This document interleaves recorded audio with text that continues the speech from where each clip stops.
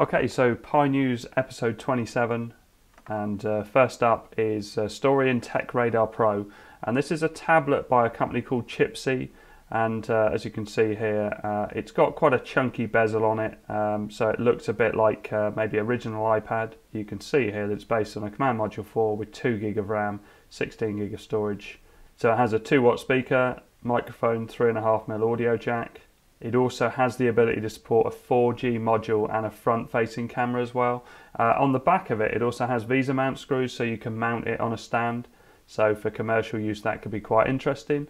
So if we go to the official site, you can see here, maybe if we get the black one, it will look a bit better on this picture.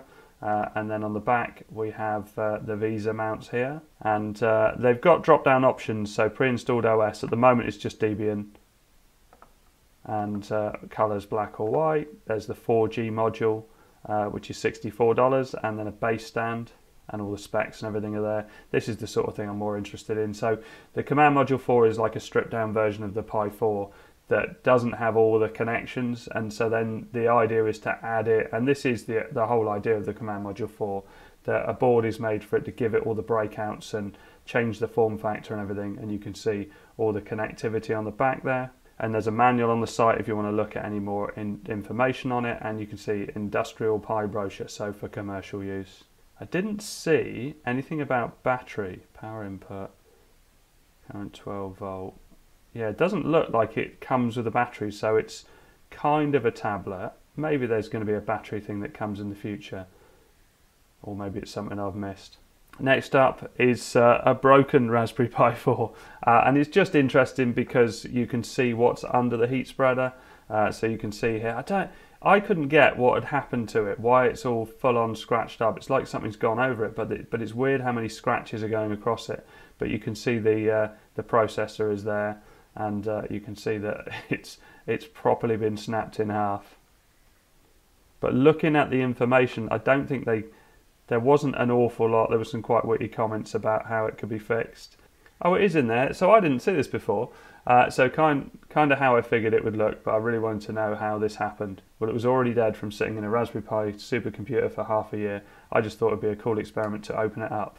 And then someone's put, with a lawnmower, a clamp and a hammer for your information. Okay, so that's how it's come apart. Next up is from the official Raspberry Pi blog, and this is a Star Wars arcade cabinet that they've covered. So these are super rare and worth loads of money. So the person who's done this decided to make their own one, and you can see there's some nice pictures of the inside, which I always like. And the interesting bit was the control bit, and it says here somewhere. Yeah, the Atari Yoke is considered the holy grail of controllers, and again, it's very hard to find. My prayers were answered in October 2018 with a thread on a forum I was subscribed to popped up with a small Utah-based startup aiming to supply replica yokes at a realistic price. So it's amazing that the amount of energy people put into these, but it is very, very impressive. Interesting read, and as always, there'll be links in the description. So next up is this Tron Tribute, and this is another arcade cabinet. And I'll play, well, let's pause it, get it full screen rather than play the video, because you can always, I'll link to the video anyway. But it's got multiple screens on it, it's full of LED lights, and it runs from a Raspberry Pi. So really, really impressive. You can see there's a controller there. As you can see, it flashes and just looks, I mean, the amount of work that must have gone in that. And look on the ceiling there, it looks like it's projecting onto the ceiling as well. There are more pictures on this story, so if I go back, yes, it's based on a Raspberry Pi 4, and there's various different pictures of there, and you can see there's this screen at the top, screen at the bottom, screens on the side, and as you can see from this original mock-up, it has changed a lot over time. Next up is the Raspberry Pi Pico story, and this is Tetris, but it's a 2-player online game of Tetris. So it says here, finding someone to play Game Boy Tetris with 30 years later isn't as easy, so a clever hacker has upgraded the handheld with online multiplayer, letting players all around the world compete with each other.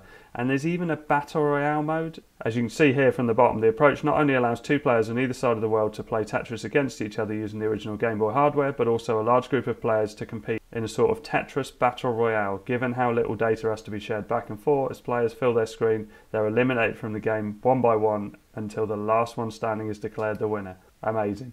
Next up was from a comment on this video that I did. Was it last? Yeah, last Pi News episode 26. And it was this one here from Peter Janda. Please do a video review and speed comparison on UU Gear Raspikey. Now, I hadn't really heard of this, but it has been out for a little while. I looked into it, and eMMC, I remember having a Windows 10 eMMC laptop, and it was awful. But compared to an SD card for an operating system, it should be faster, and as it says here, it should have a longer lifespan. So depending on your project, this might be something you're interested in. So in the end, they'd said it's small, it should have a longer life than microSD, higher random speed, also sequential. For me, it's a big factor, it's so small. So I figured I'd have a look at it, so I've ordered one, and I'll do a speed test when I get it through. And the website, you can see that it looks like this. I ordered the 16 gig one, which, oh well, they actually look exactly the same. It tells you how to tell the difference between the two. But I thought it'd be interesting to try it and see how it was. It looks like early on people had trouble with it, and it's almost like it treats it like USB boot. It doesn't treat it like an SD card, but it'll be interesting to find out how it works and sort of play around with it. But it also comes with Raspbian pre-installed, and it says also provides some tools to make setting Wi-Fi connection and enabling SSH login much easier. So yeah, it will be interesting. You can see it's there in a Pi Zero, but I'm probably going to be using it mostly in my Pi 4. I bought it from Pi Hut. I think I paid £24, so more of that in the future. Now, a story from Tom's Hardware, and this is how to turn a rotary phone, so a traditional phone, into a Google Assistant with Raspberry Pi. And this is using, I think it's a Pi Zero? Yeah, Pi Zero. But the interesting thing about it is you actually pick up the phone to use Google Assistant. So yeah, nice project that, and they fully integrated it into it, and there's some good photos in this which shows some of the wiring. Goes right through the setup as well, so if you're interested in doing, I might look at Google Assistant or Alexa. It's not something I've covered before, but yeah, I might look at it in the future. And here you go.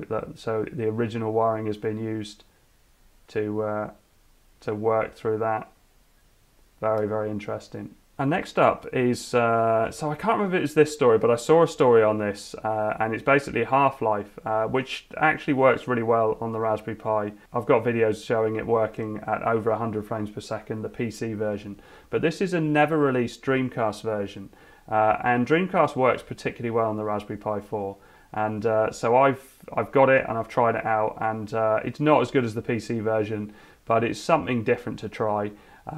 So you can see this is a story from September 2000, but if we go to the Wikipedia, it tells you that on June the 16th, 2001, 4 days after the release of Blue Shift, Sierra announced that it had cancelled the Dreamcast port, citing changing market conditions. So it never saw the light of day, and so I thought it would be interesting to try and find it. It was very easy to find, but obviously I can't put any links in here. So let's start up RetroPie, because we're in Twister OS, and so we have that ability. I've already put it in the right place, and as you can see, Dreamcast is the only game I've got on this particular one. So I've installed from Experimental in RetroPie the Redream emulator, and you can see it here. So let's hit start. But also if I press the home button, I can go to my save point. Here we go, so load. And the buttons are weird. The Dreamcast controller only has a left analog stick, as you can see from the illustration on the left hand side there.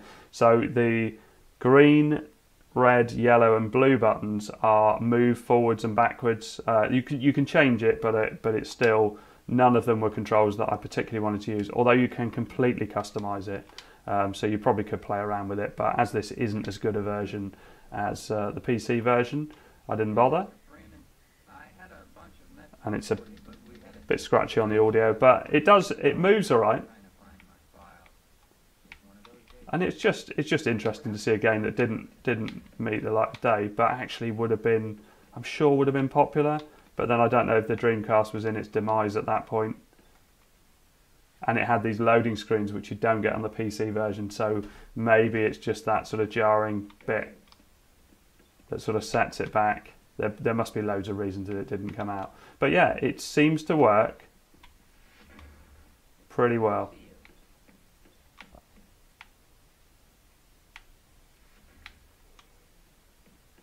Why do we all have to wear these ridiculous ties? And if I quit out of that, I'll just show you, the great thing about Twister is how easy it is to go back and forth between RetroPie. And let's exit out. And the location of the ROM is in the RetroPie folder. So Home, Pi, RetroPie, ROMs, and it's labelled Dreamcast, as you can see here. And this is the ROM. It came zipped. I just had to unzip it and put it in that folder, and it worked fine. But also, if I go back into RetroPie,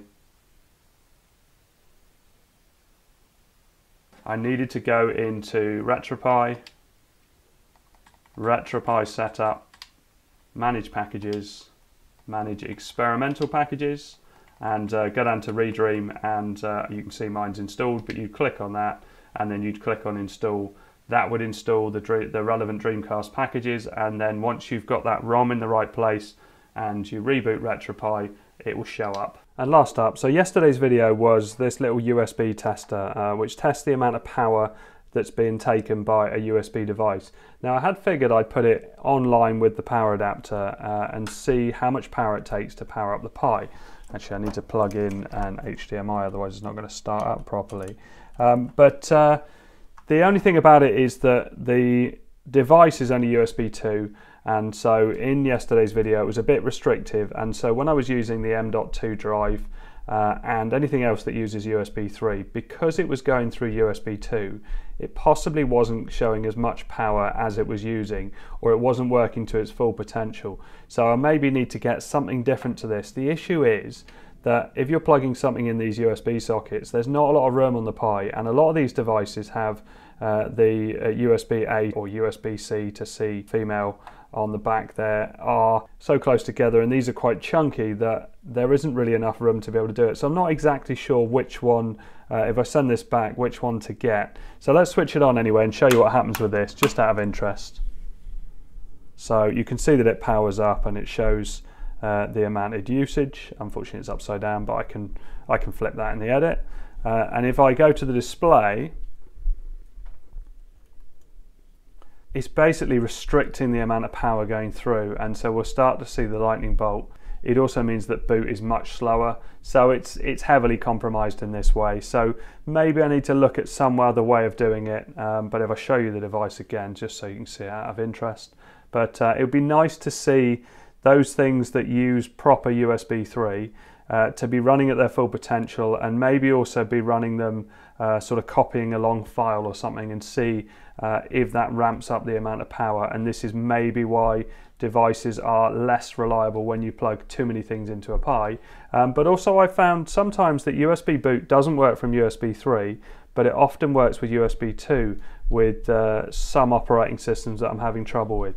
Anyway, let's go back to that screen. You can see it definitely takes a lot longer to boot up because it's toggling itself back, because it hasn't got enough power. Yeah, eventually it starts up and I get mouse control, but yeah, it's not working as it should. Anyway, I hope all this helps. Thanks very much for watching. Please like and subscribe.